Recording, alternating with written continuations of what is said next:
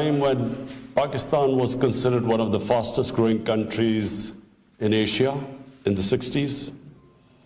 And we heard that China learned a bit from Pakistan. And now is the time for Pakistan to learn from China. Personally, the thing that inspires me most about China, what inspires me most about China is the way they have lifted 700 million people out of poverty in 30 years. This has never happened in human history. And for someone who cares about humanity, I think this is an example which the entire world can follow and learn from China. So, for me, this is the most important thing Pakistan can learn, the way China has lifted people out of poverty. And what I have understood so far, China allowed their businesses to make money. China concentrated on their special economic zones, the export zones. They brought in investment from outside. They created wealth. And from that wealth creation, they spent it on the less privileged, poor section of the society. And that's how they've achieved the miracle. And that's what we intend to do in Pakistan. The other thing I've learned from China is the way China has tackled corruption. President Xi Jinping's, one of his biggest crusade has been against corruption. And from what I hear, correct me if I'm wrong, that some 400 people, ministerial level people in the last 5 years have been convicted on corruption and put behind jail. And then, I read in the papers, now I don't know whether it is true, that there was a Chinese mayor who tons of gold was found in his room.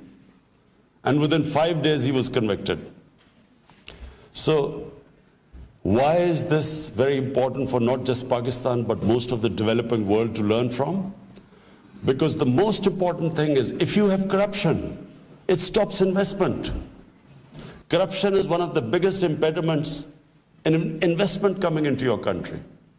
One of the main reasons why we have not been able to develop this great potential of Pakistan has been the fact that red tapeism, and red tapeism is also because of corruption. When you slow down, by slowing down procedures through red tape, it is a way of getting speed money, corruption money. And corruption, when firms have an opportunity of, they can invest anywhere in the world, they will always invest in economies that are cleaner. Economies where there are less impediments in the way of investment. So I wish I could follow President Xi's example and put 500 corrupt people in Pakistan in jail. But unfortunately, we have a very cumbersome process, and so we hope in time we will improve it. But I do believe that this is something also, the way China has gone ahead, the way they have learned from their experiences. I went to the Chinese Communist Party, and they explained to me the process of meritocracy, how everything is analyzed, how there's a constant think tank thinking of how to improve themselves. So this is remarkable about the way China has gone ahead, and looks like it will leave all the countries behind within the next decade. Now, Pakistan. Since my government has come into power, we have taken a conscious decision that we will make it easier and easier for investors to come into Pakistan, and we will want them to make profits in Pakistan. We will encourage profitability. We had a mindset where businesses, when they started making profit, there was some sort of an envy in our system, in our bureaucracy, amongst our politicians, and they would somehow want to pull them down. This government is the first government since 1960s which is encouraging businesses now, which wants them to make profits in Pakistan, which wants them to get rich in Pakistan. And the Prime Minister's office is driving this, the opportunities for people to invest in our country. The ease of doing business is driven from the Prime Minister's office.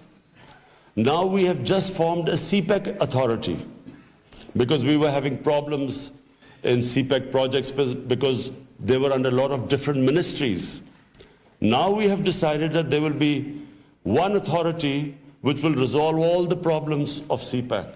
And that authority will be the Prime Minister's office, so that it can, my office can make it easier for people investing in Pakistan, people from China investing in Pakistan. I'm pleased to say that we have done a few things which I will tell you. We have in Gwadar Port and phase 1 of Gwadar Free Zone, that has been completed. And Gwadar Airport will soon be completed. Work has started on it. Gwadar, as you know, is the port, one of the whole idea of CPEC initially was to connect China to the Indian Ocean and to the Gwadar port. So we have also now, Gwadar's smart port city master plan has been improved finally. It took us time. Concessions for Gwadar port and free zone have been approved.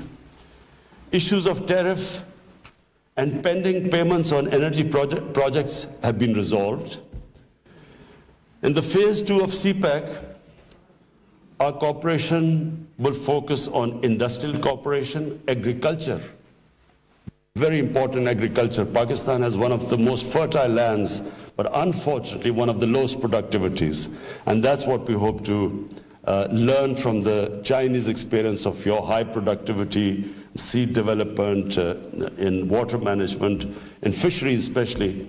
So that is the next emphasis. And why, just as my Commerce Minister said, why should people invest in Pakistan? So there are 5 reasons which I want to again repeat. Pakistan's strategic location. Pakistan is one of the most strategic located places in the world. Number 2, we have a population of 220 million people. And unlike China, Pakistan's 60% of Pakistanis are below the age of 30. One of the youngest populations, which means a vibrant population, a young, vibrant population, labor force. And then we have started this economic revival through reforms.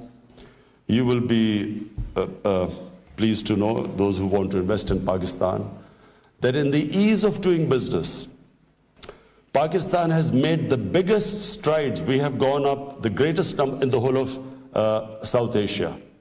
And overall in the world, we are number 8 in a country that has made the greatest advances in ease of doing business.